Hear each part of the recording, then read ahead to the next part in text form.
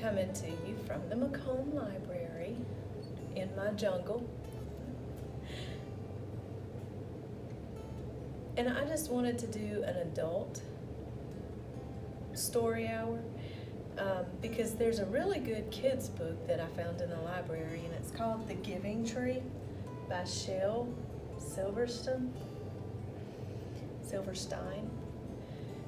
And it's kind of thought-provoking, and I read it, and it made me think, especially for a mother, a caregiver, or even the fathers, definitely.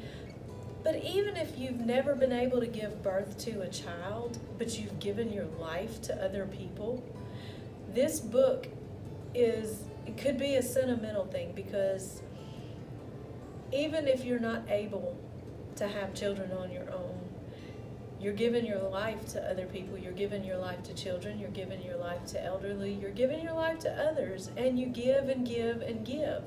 And I love this book. So I want you to listen and tell me what you think. Once there was a tree, and she loved a little boy. And every day the boy would come, and he would gather her leaves and make them into crowns and play king of the forest. He would climb up her trunk and swing from her branches and eat apples. And they would play hide and go seek. And when he was tired, he would sleep in her shade. And the boy loved the tree very much. And the tree was happy. But time went by, and the boy grew older. And the tree was often alone. Then one day, the boy came to the tree, and the tree said, "Come, boy, come and climb up my trunk and swing from my branches and eat apples and play in my shade and be happy." "I am too big to climb and play," said the boy. "I want to buy things and have fun. I want some money. Can you give me some money?" "I'm sorry," said the tree, "but I have no money. I have only leaves and apples. Take my apples, boy, and sell them in the city. Then you will have money, and you will be happy." And so the boy climbed up the tree and gathered her apples and carried them away. And the tree was happy. But the boy stayed away for a long time, and the tree was sad. And then one day the boy came back, and the tree shook with joy, and she said, "Come, boy, climb up my trunk and swing from my branches and be happy." "I'm too busy to climb trees," said the boy. "I want a house to keep me warm," he said. "I want a wife and I want children, and so I need a house. Can you give me a house?" "I have no house," said the tree. "The forest is my house, but you may cut off my branches and build a house. Then you will be happy." And so the boy cut off her branches and carried them away to build his house. And the tree was happy. But the boy stayed away for a long time, and when he came back, the tree was so happy she could hardly speak. "Come, boy," she whispered. "Come and play."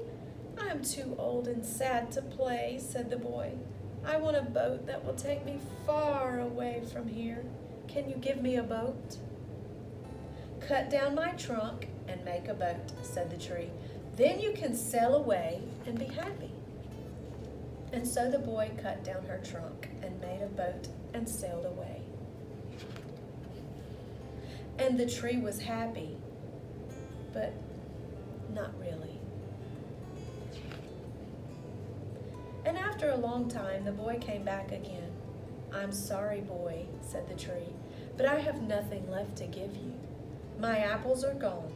"My teeth are too weak anyway," said the boy.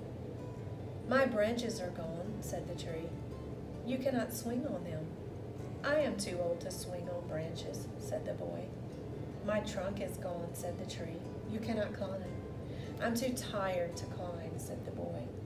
I am sorry, sighed the tree. I wish I could give you something, but I have nothing left. I'm just an old stump. I'm sorry.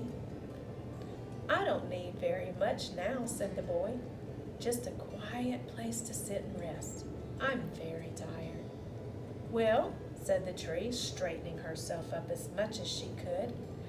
Well, an old stump is good for sitting and resting. Come, boy, sit down and rest. And the boy did, and the tree was happy. The end. This is such a good book. We do have it at the library if you want to check it out and look at the pictures as you read. A lot of times when it was a hard time.